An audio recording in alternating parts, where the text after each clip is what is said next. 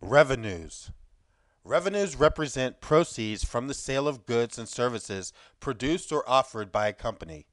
You will see revenues represented on the income statement as revenues, sales, or net revenues. We'll explain what is being netted out of netted revenues shortly. Revenues are referred to colloquially as a company's top line because they appear at the top of the income statement. Now note, other income is not revenue. A company may have other income streams which are not related to its main operations. Examples include interest income earned from investments and income received from a legal settlement. These are not recorded as revenues, but rather as other income, and are accounted for on the income statement in a line below revenues. Bad debt expense. When companies sell their products, some customers may ultimately not pay. Companies are therefore required to estimate this uncollectible amount, referred to as bad debt expense, at the time of sale. Net revenues include the financial impact of returned goods and uncollectible payment, or bad debt, from customers.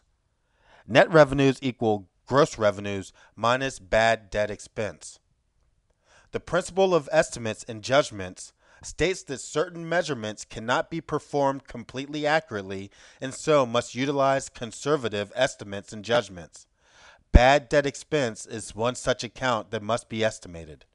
The accrual balance of accounting dictates that revenues must be recorded only when they are earned and measured. According to the revenue recognition principle, a company cannot record revenue until it is earned, that is, until that order is shipped to a customer and collection from that customer who used a credit card is reasonably assured. The matching principle. This states that expenses should be matched to revenues.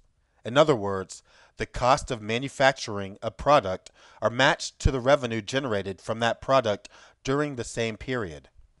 The accrual basis of accounting.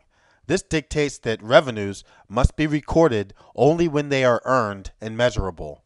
According to the revenue recognition principle, a company cannot record revenue until it is earned.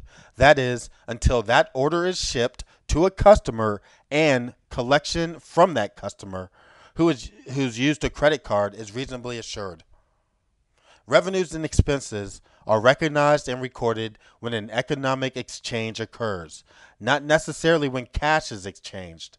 This is the core principle of the accrual basis of accounting, which measures a company's performance by recognizing economic events regardless of when cash transactions happen.